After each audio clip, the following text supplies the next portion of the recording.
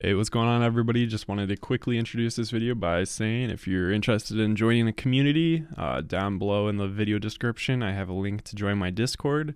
When you join the Discord, you'll be brought to this welcome page. You can click on Become a Member, or over here on the left side, you can click Become a Member, react to this emoji. This is just agreeing to some terms and services of our Discord server.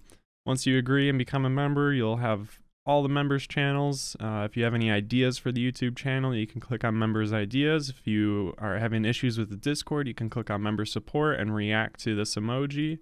The cool thing about this server is it's fully modular to your likings. We're not just Rocket League here, we're bigger than just Rocket League. We do Rocket League, Fortnite, Minecraft, coding. And the reason why this server is modular is because all you have to do is come in here, react to the topic you like, and you'll be put in a category corresponding to the topic you liked. And if you decide you want to leave, just unreact and you'll be brought out of those channels. So of course we've been on the topic of flips and flip cancels and delayed flicks. I want to talk about something that doesn't involve necessarily a flick or a flip, but saving our flip. And so I kind of hinted at it. I was going to possibly do a tutorial on the pogo. And so when we're going for a pogo shot, if you don't know what that is, it's when we go off the ceiling and then we bounce our car off the ground, and that allows us to kind of keep our position in the air. And so if I were to pass myself the ball right now, you'll see that I have a flip saved, because of course when you fall off the ceiling and you don't use your flip, you'll save that flip. Now there's many different ways of going about the pogo. If you watch people that freestyle a lot, usually they will go for the front end of their car as the bounce off the ground. I believe that the front end of your car provides the best bounce, shown in that previous example. But something I often went for when I was learning the pogo was kind of these back end bounces. And yes, that does not bounce me off the ground very well. It still allows you to bounce and keep your flip. This will be a mechanic that is very difficult to learn, and this is one that I am still learning myself, and I kind of like doing these tutorials because while I am showing these mechanics, I'm also kind of learning myself better ways to improve on them. So I'll start out by showing this backward, or where you kind of land on the back side of your car for a pogo. So you want to lean back just enough to where your spoiler, kind of like your spoiler and your back brake lights are.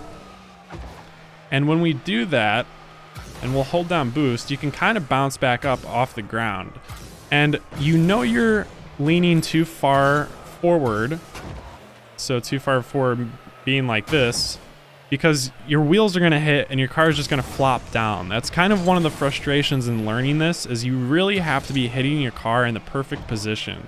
And if you're leaning too far back, of course you'll kind of flatline on your back like that. So it's really trying to find that midpoint, kind of like the corner of the hitbox, and that's going to be right between your spoiler and your brake lights, I'll call them. And so you can see here we just got a bounce and we saved our flip. But of course that is not necessarily the best bounce. If you're in game, it's kind of impractical to go off the wall off the wall onto the ceiling, bounce, and with that little tiny bounce conserve enough boost to go for a shot. Although yes, it's still a pogo, you kind of want a bounce that's going to bring yourself further up into the air. And so to go for something like that, it's quite a bit more complex, and it's something you have to take into practice and find what works best for you. What works best for me is trying to hit almost around where the front grille and the wheel cover, the top right of my car, that wheel cover kind of is. I try and hit almost the corner of my car. And so I'll go for one here. So I'm hitting the corner of my car right there. And that wasn't the best bounce off the ground, but we still managed to recover it to keep our flip. So I'll try and get a better bounce, and the faster you boost towards the ground, the faster your bounce usually will be. And so that one, I was too flat. I kind of hit directly on the front of my car. You want to have kind of an angle to your hit, and that one was a little bit better, but you can see that these aren't something that is consistent. You kind of, it can be consistent if you practice it enough, but going for these pogos is really difficult. So let's try and get one more that's a little bit better. So there we go. That was a much better bounce that I got there.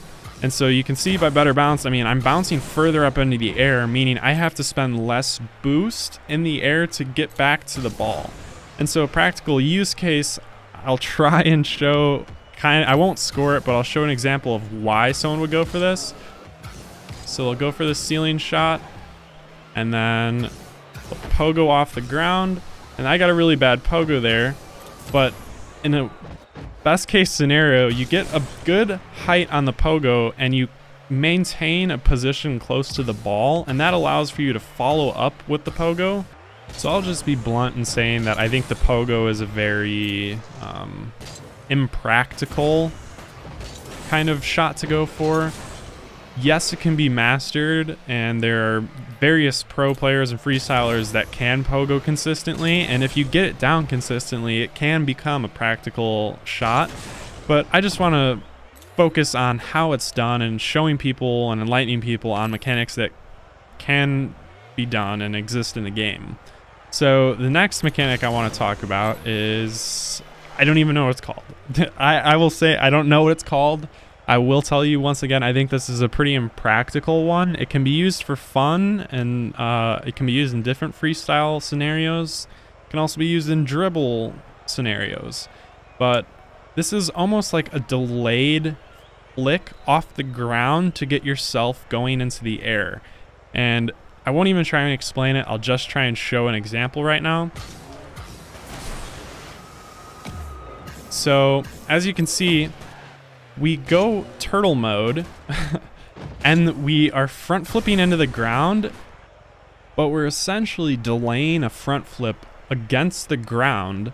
And when we let go of our cancel or delay the flip, we are flipping ourselves off the ground up into the air. And so I will try my best to show examples, but I'm going to be focusing more on the motion of doing it and how to do it on keyboard and mouse. So of course, we're going to start out by jumping and going into turtle mode. So jump and Q. And we're going to boost down towards the ground when we do this. So we'll jump, go turtle, and then boost down towards the ground. And once we hit the ground, immediately when we hit the ground, we're going to front flip with W and cancel it as fast as we can with S. So we'll do that motion. And if you get that down, that one I did not boost down towards the ground, you can see that we're kind of staying turtle on the ground. But when we incorporate the delayed flick into this kind of pops us up into the air. So there I was showing examples of just canceling the flip. So now I'm going to try and show an example of delaying the flick. So we're going to boost down, delay, and then you can see it popped us up into the air. But we'll boost down, we'll cancel our flip, and then let go of our cancel, uncancel as I've been saying, and that will flick us up into the air. And so that was a good pop, you can see there, and that's all dependent on timing and when you uncancel your flip. So once again, we're gonna jump, turtle, boost down, front flip, cancel that flip, and then uncancel. So I'll try and show yet another example of this. So we'll jump, turtle, front flip, jump, turtle, front flip, cancel, and then I did not uncancel my flip in time there, so cancel, uncancel, and you can see it popped us up really high into the air that time. And so this is, again, kind of an impractical mechanic, but it's something that can be used in freestyle, and I'll show some examples. I was messing around with this in a freestyle training pack the other day, and so that's why I thought of this tutorial and doing this mechanic. So for this last part of the tutorial, I wanted to talk about some aerial mechanics that you can use to make your freestyles or aerials look a little bit cooler. So, of course, a common thing freestylers love to do is rotate with, in our case, on keyboard and mouse, Q. So going for an aerial while holding Q the whole time tends to be something that makes the shot look a little bit cooler, a little bit more flashy. And so to practice this, this is a custom training map. If I go into browse, it was down here as, let's see, Freestyle by White Ninja. It's the same shot, just 40 times. It allows you to practice some of these mechanics. And so I think a good way to practice rotations and keeping rotations while in the air, this is something that this training pack can help do. Along with this, Let the Mirrors ring map or other kind of aerial maps, like where you're trying to get through obstacle courses, those can be really useful when you're learning how to try and stay in the air. Another thing to do is just try and hover around the map. Hold Q the entire time, or E, whichever one you're more comfortable with, and try and hover around the map without touching the ground. This is something that is simple, but it can actually be really helpful because it teaches you how to continue rotating with Q while realigning yourself to stay in the air. So as you can see, I kind of use different buttons like S, W, D. I use these buttons in times when I need to correct my positioning in the air to stay forward. So along with rotating with just Q, of course, you've probably heard of the tornado aerial, and the tornado aerial is something like this. That's tornado aerial. I've kind of gone over before, but nothing like this. Tornado aerial is holding Q and D. So we went over it in the breezy flick, but we'll hold Q and D, and that kind of gives us that weird tornado rotation. Of course, if you're more comfortable, I've been realizing lately that there's a lot more people comfortable with rotating with E, which is weird to me because I've always used Q. But you, of course, can go about it the other way. Oh my gosh, it's like weird to even think about. But I can't even do it. You can do the same thing with A and E. A and E is going to be the same concept. I am just more comfortable with Q and D. I'm clearly far more accurate and better at doing this. But once again, a practice training map like this, these can really help you in learning how to kind of aerial in a direction using tornado aerials and readjust with like S and Q. Along with that, just like I said, with holding Q the whole time, you can tornado aerial and try and practice just staying above the ground, hovering and training, just going around the map. And these are just some different aerial aerial styles, I'll call them. And of course, I wanted to show an example, and this is what brought me to the previous mechanic where we kind of flip delay off the ground. And so I was doing this in this training pack where I go for this flip delay and pop myself up, and then I go for a shot. And so this training pack is also really helpful in trying to get this flick down. You can see sometimes you flip a little bit like higher, sometimes you flip lower, sometimes you don't go as far, sometimes it's kind of random, but it's fun to mess around with. And this is just a simple it's not a really simple mechanic. I will say it's difficult, but when you get it down, it's fun to go for these types of shots and just mess around with them.